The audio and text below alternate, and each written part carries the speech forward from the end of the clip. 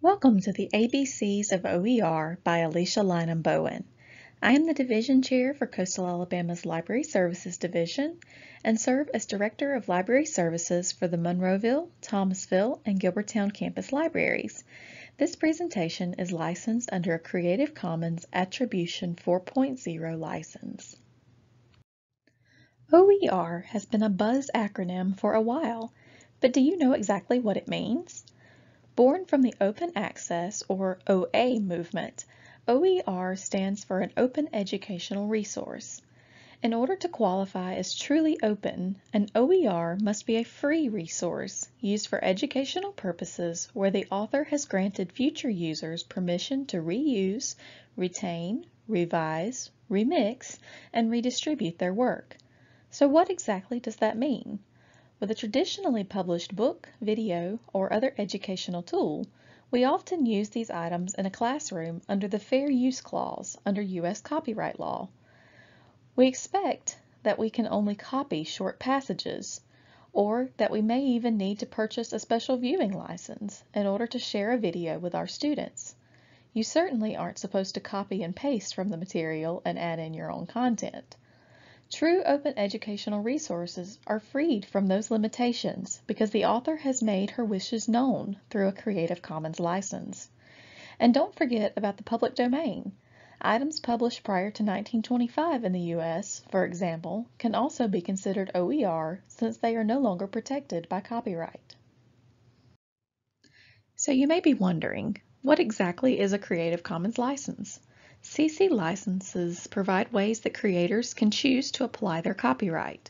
U.S. copyright applies to your creations from the moment you commit an original idea or design to paper or an online document.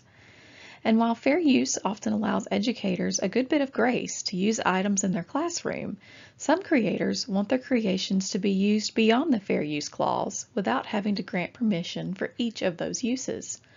By tagging a work with a Creative Commons license, the creator is telling future users how they can use that work. If a work is licensed as CC BY, like this presentation, that means you are free to reuse, revise, remix, retain, and redistribute the work to your heart's content. The creator only asks that you give them credit with an attribution. There are a whole suite of licenses that best suit different types of work.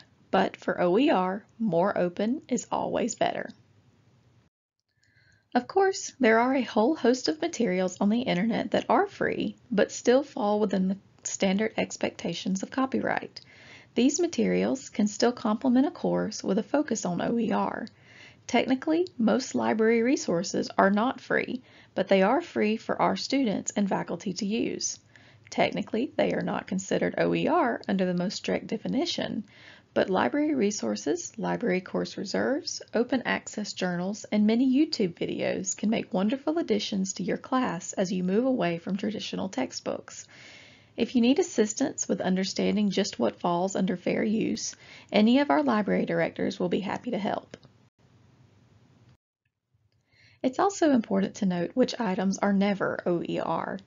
Since OER is such a buzzword in academia, many traditional publishers have tried to create cheaper content that they market as an option for colleges that are moving toward adopting OER.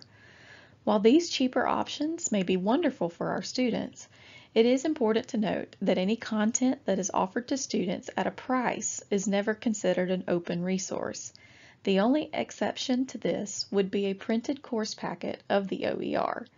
Many colleges and universities work with their bookstores to offer these course packs for students who would rather view the material on paper rather than solely online. So now that we know what an OER is, you probably want to know where you can find them. OER repositories are a great place to start. OER Commons is one most recommended by the ACCS office.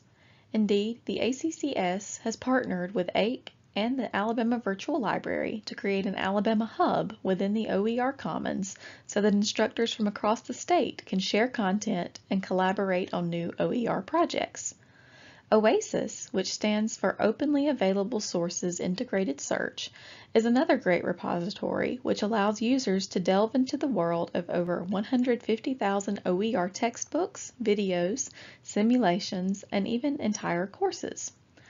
While OASIS is curated by librarians at one of the SUNY campuses, Merlot is driven by an international community of users from over 1,000 institutions. This highly curated site offers more foreign language materials than any other OER repository. Instructors should also consider public domain repositories, particularly for literature and history classes. Project Gutenberg provides full-text access to books that have fallen into the public domain, and LibriVox is a community of users who provide their voices to create Creative Commons licensed audiobooks for public domain books. Many OER materials cannot be easily found within a repository, however. Many instructors or faculty have licensed their works using Creative Commons, but their work has not been curated on one of the aforementioned sites. One way to find these resources is to utilize the usage rights limiter in an advanced Google search. The usage rights limiter allows you to find materials that are free to use or share, even commercially. These tools even work for a YouTube search or an images search. Need help with a more complex Google search? Again, don't forget to ask your librarian. The primary reason that many faculty choose to explore OER is to make their class more economical for students to take. We all know that textbook prices seem to rise each year.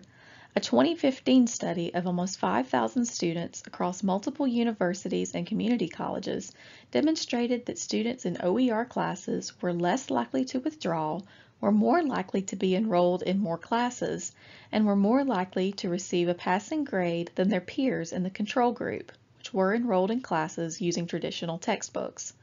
Students in today's economy often have to make difficult choices. Indeed, they may have to choose between buying a textbook for their class or having the money for gas to drive to that class. Finally, choosing OER can allow you, the instructor, to have greater flexibility with the information that you present to your class. We all know that it can be a pain to adopt a new edition of a book, and we often have to wait multiple semesters to make changes. With OER texts, outdated information can be easily adapted or corrected without the need to go through a traditional publisher. And finally, let's burst one common myth. OER supporters get asked all the time, how do you know that your material has been rigorously vetted? Honestly, we should ask that of all of our materials, regardless of price or licensing. The map in this slide is taken from a textbook currently in use at Coastal Alabama. As you can see, Mississippi is mislabeled as Alabama. One mistake, of course, does not negate all of the good work in the textbook. However, it does illustrate that we should all continually evaluate the resources that we use in providing an education to our students. As more institutions across the world have joined the OER movement, all of the materials that you find in repositories have experienced the same level of peer review that we expect across academia. Are you ready to talk about OER? Please feel free to reach out to me with your OER, copyright, fair use, or Creative Commons license questions.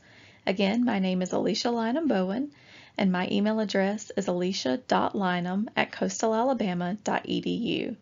Thank you for listening, and I hope you will enjoy exploring the world of open educational resources.